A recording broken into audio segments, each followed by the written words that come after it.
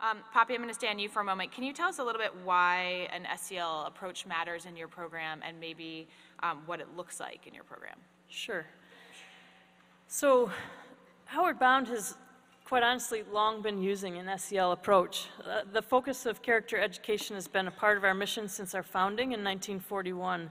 So the social and emotional gains have always truly been a critical focus for us in our programs. These skills are important for both youth and adults, and I think today it's even more important than it ever was before. I mean, if you consider the skills that young people need to be successful in life, things like managing their emotions, things like empathy, problem solving, things like responsibility, one would have a very difficult time being successful if they weren't able to practice these skills. And through our programs, they're able, much like Gina talked about, they're able to develop those skills over a progression of increased challenges and responsibility.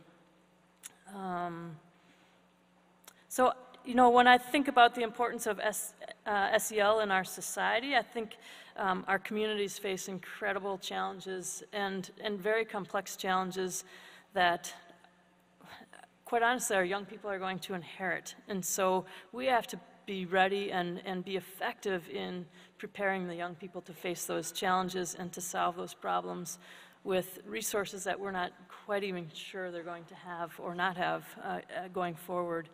I consider socio-emotional learning, quite honestly, just quality education because it is so relational and it's so relevant to the young person. It helps them create a real need for understanding because they begin to own their own learning experience. I think it's also critical because it's really important that young people believe in themselves. And I see that every day in our programs.